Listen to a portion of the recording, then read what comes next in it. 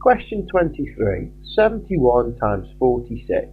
Now we're going to use a method here that a lot of you may have heard of called the magic zero method. I've even heard some people talk about zero the hero, because zero comes to save the day. So first thing we've got to do is everything in the 71 needs to be times by the 6. So we need 6 lots of 1 and 6 lots of 7, and it's got to be done in that order: 6 1s and 6 7s. So 6 1s are 6, and then 6 7s are 42. Put the 2 in, carry the 4, but because you've finished and there's no more numbers to times by the 6, the 4 can go straight in. So we're actually dealing with 426.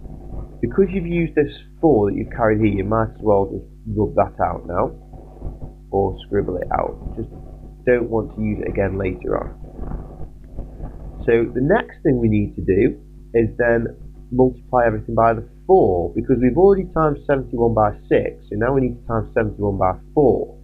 But hang on a minute, this 4 is not worth 4, the 4 is worth 40, so we need to times by 40. Now this is where zero the hero comes in.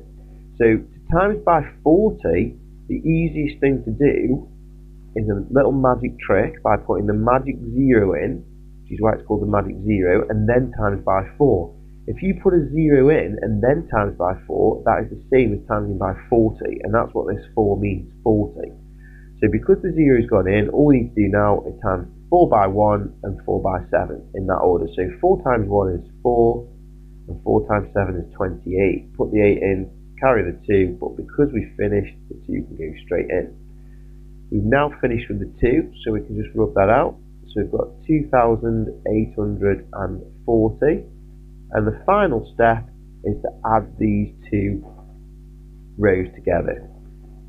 So 6 plus 0 is 6, 2 plus 4 is 6, 4 plus 8 is 12, put the 2 in, carry the 1, and 2 plus the 1 and carry it is 3. So your final answer should be 3,266, which needs to go in your answer box. Just a little note before we carry on to the next question. Some people, once they've got the 426, they forget to put the magic 0 in first, and they end up doing 4 1s, 4 7s, and they get the 284 underneath the 426, and then they realise that they've forgotten the magic 0, so they try to put the magic 0 on the end. But that will not work. That will give you totally the wrong answer, because if you put the magic 0 on the end, then your columns aren't lined up, because this 6 is in the units column, but the 0 means no units, so that means your units columns are not lined up. The 2, 8, 4 and the 0 need to all be moved along one space, so that the 8 is underneath the 4 is under the 2, and the 0 is under the 6. If you forget to put the magic 0 in, you can't just put it in on the end. You've got to rub this number out, put it in first, and then the number needs to go in front of that. Otherwise, you will get the wrong answer.